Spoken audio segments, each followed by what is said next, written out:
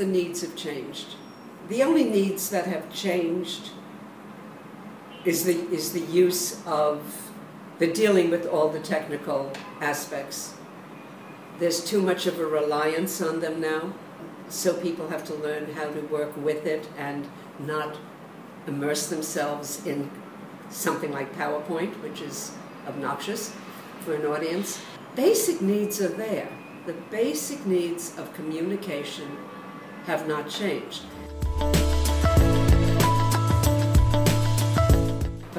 But by and large, the basic needs to communicate, to care about an audience, to put yourself in an audience's shoes, to not be so self-obsessed that you're only thinking about yourself, that hasn't changed. That's the basic.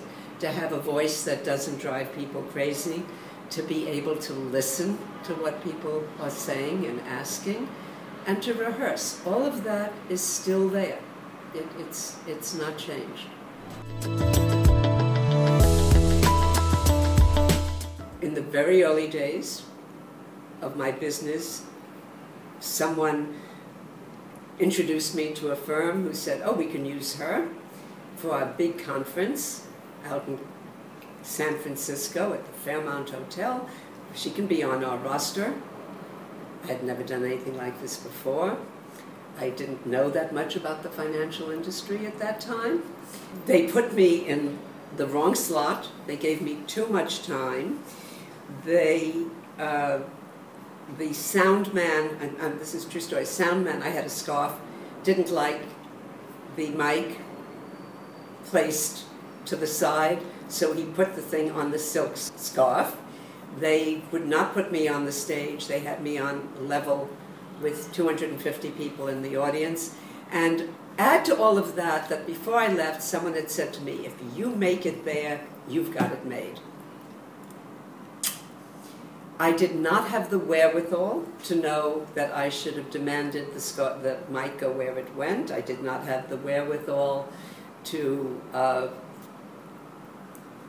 get myself on a raised platform and demand it. I did not have the wherewithal to realize that the content they gave me was not right for the audience, which it wasn't, by the way, and on and on and on.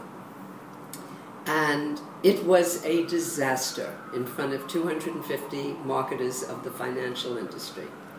A total, complete disaster. The scarf, by the way, because it was silk with the mic, kept slipping down, and I did not know it.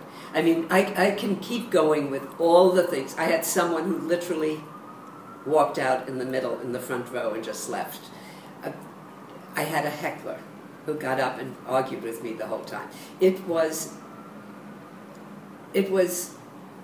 beyond awful. I didn't even tell the story for years because I just couldn't get it out. I was so ashamed. A few months later, I had to speak at a different organization, but with a lot of the same people, and I had given the woman who had hired me for the second one the chance to cancel, because she had been in this first one's audience, and she said, we have it printed on the thing, so you'll come anyway. And I'm going, oh my God. The night before, I get there, and some woman comes up to me and says, oh, I saw you at, and I can't wait to see you pull those arrows out again. And I went up to my room. I called every friend I had to get me through the night. I went down the next day. I did all the things right. I made sure there was a platform. I made sure the mic was in the right place. I had the content down pat. I did it right. And I got you could trace almost all my financial clients from that second one. You can come back.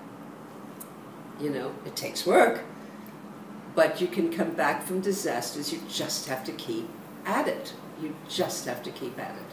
That's the only thing I could tell anybody.